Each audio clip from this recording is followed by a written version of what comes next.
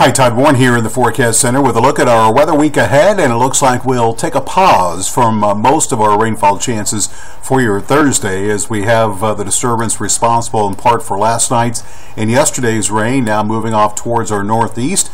Nice little upper level ridge here will keep us mainly dry with just a slight chance for a pop-up thunderstorm for the rest of this Wednesday afternoon.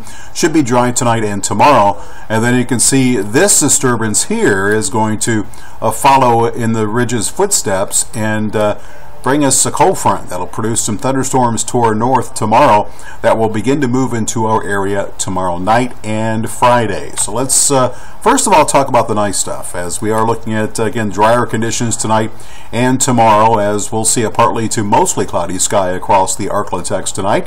Temperatures will fall into the upper 60s to lower 70s. Daytime highs tomorrow, because we will see more sunshine for most of the day, should be in the upper 80s to low 90s. I'm thinking 91 degrees really for the high tomorrow in Shreveport. Looking at right around 89, 90 in Texarkana. Highs will be in the upper 80s, low 90s all across the area. As you can see, the 91 for the high temperature in Natchitoches. It's going to be somewhat humid as well, so a little taste of summer on the way for your Thursday. Now notice that we will see thunderstorms develop off to our north. So let's take a look at Futurecast here and show you how this is going to play out. Again, still a possibility for the rest of this Wednesday afternoon for that random shower or thunder shower. That will end this evening. We'll see a partly to mostly cloudy sky tonight. And then tomorrow, a few clouds in the morning will give way to plenty of sunshine for most of the day. Notice, I'm going to zoom this out.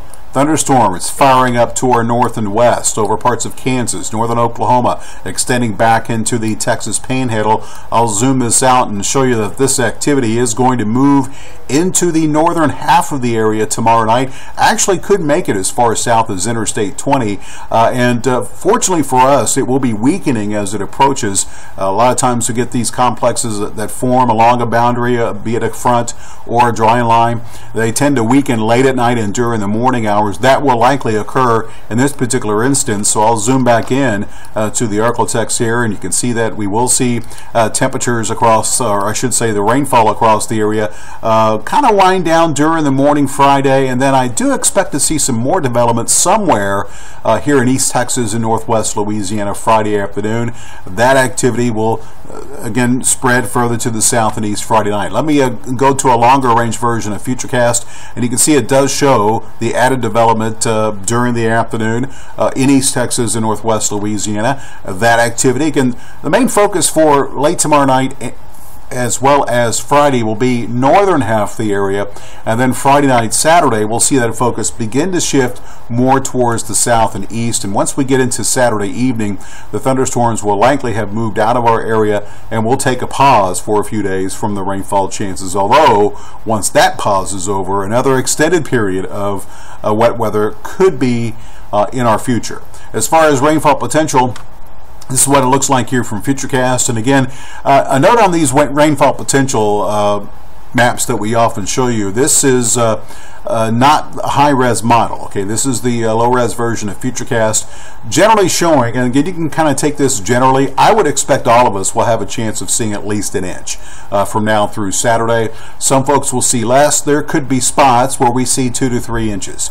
We learned that last night, that those locations can be somewhat isolated, and that definitely will be a possibility with some of the heavier downpours that develop across the region here. So we'll have to watch where those bands of heavier rainfall totals develop for the potential for some flash flooding. It doesn't look like anything widespread, especially with another inch or so possible across most of the region. Now, as far as severe weather, again for Thursday, that risk will be highest to our north, up in Missouri, Kansas, Oklahoma, and as those storms, and this kind of shows you that, as those storms move south tomorrow night, they will begin to weaken. It's still a marginal risk here for basically the northwestern quarter of the area near Interstate 30 and points to the north and west. Friday, as the threat of thunderstorms and the boundary responsible for them shifts more towards the south, we will see a marginal risk for severe weather across the region. And this basically means that if we have any severe weather issues, they should be somewhat isolated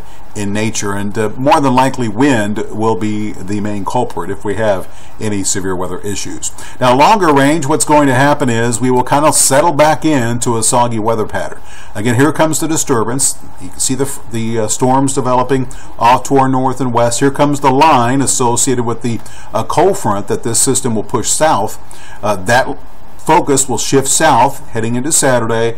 The upper level ridge back here to the west, that's going to dry us out for Sunday and Memorial Day, as you can see here as it moves to the east. And then we have this trough, which is going to kind of sit here. And you can see it kind of develops, and we'll see this southwesterly flow kind of develop here by Tuesday. That's going to allow the chance for an isolated thunderstorm to return, and that chance increases a bit starting Wednesday, and we very well could see some area of low pressure in the upper levels of the atmosphere sit here to our west for several days, meaning that we'll see the continuation of that chance for the scattered thunderstorm. Once it returns middle of next week, it very well could continue for almost a week. Unfortunately, the way it looks right now, obviously that far out things could change, but that is the way things appear right now. So let's take a look at your 7-day forecast, and you can see that moving forward, we will see the dry and rather hot day tomorrow. Good shot for the showers and thunderstorms Friday. The main focus shifts to the south half of the area Saturday. And then Sunday, Monday will be dry. And notice the cool down. 91 tomorrow, low 80s for Saturday and Sunday, middle 80s for Memorial Day. So Sunday, Monday, actually not bad conclusion to the holiday weekend. And then we'll see the chance for the shower and thunderstorm return Tuesday and start to increase a bit Wednesday, with highs pretty much staying in the mid 80s as we go through the rest of next week. So enjoy tomorrow, enjoy Sunday, and enjoy Monday, because the rest of the next couple of weeks, the chance of rain likely will stick around.